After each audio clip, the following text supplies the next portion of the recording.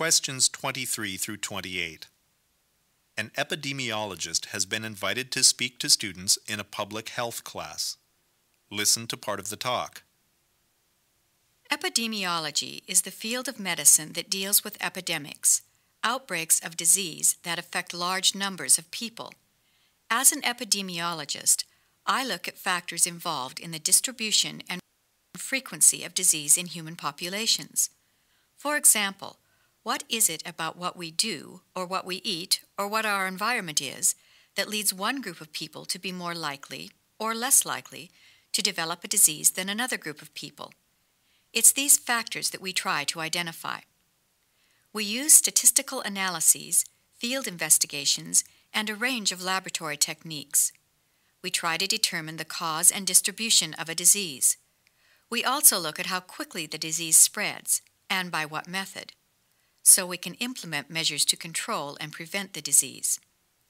Some epidemiologists concentrate on communicable diseases, like tuberculosis and AIDS.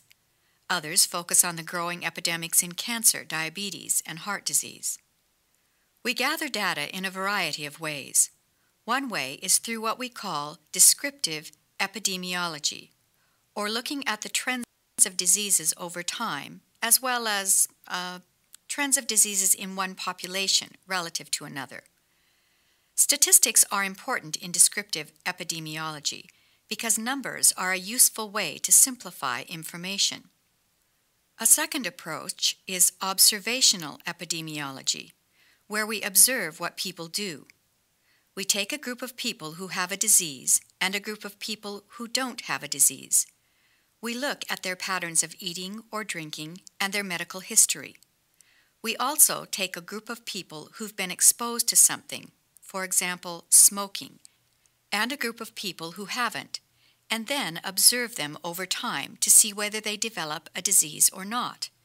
In observational epidemiology, we don't interfere in the process, we just observe it. A third approach is experimental epidemiology, sometimes called an intervention study. Experimental research is the best way to establish cause and effect relationships between variables. A typical experiment studies two groups of subjects. One group receives a treatment, and the other group, the control group, does not. Thus, the effectiveness of the treatment can be determined. Experimental research is the only type of research that directly attempts to influence a particular variable, called the treatment variable, as a way to test a hypothesis about cause and effect.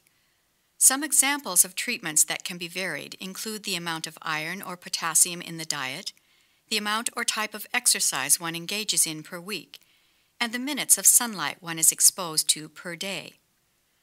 The Health Research Institute, of which I am the director, is mostly involved in experimental studies. I say mostly because we study treatment and non-treatment groups and then compare the outcomes. However, we do collect and study various types of data in any given year.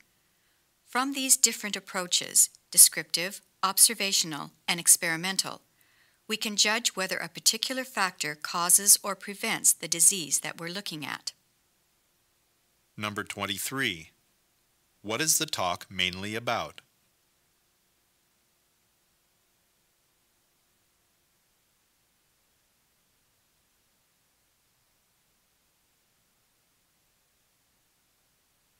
Number 24. What factors do epidemiologists study?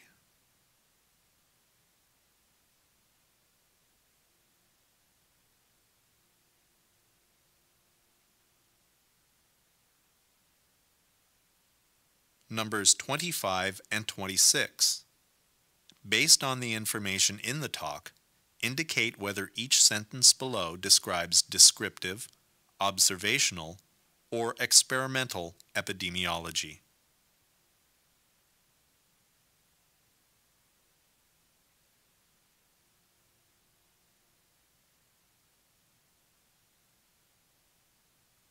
Number 27. Why do epidemiologists often study two groups of people?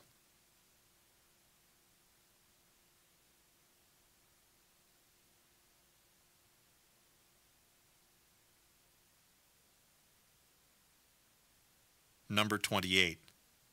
Listen again to part of the talk. Then answer the question. The Health Research Institute, of which I am the director, is mostly involved in experimental studies. I say mostly because we study treatment and non-treatment groups and then compare the outcomes. However, we do collect and study various types of data in any given year. From these different approaches, descriptive, observational, and experimental, we can judge whether a particular factor causes or prevents the disease that we're looking at. Why does the speaker talk about her own work?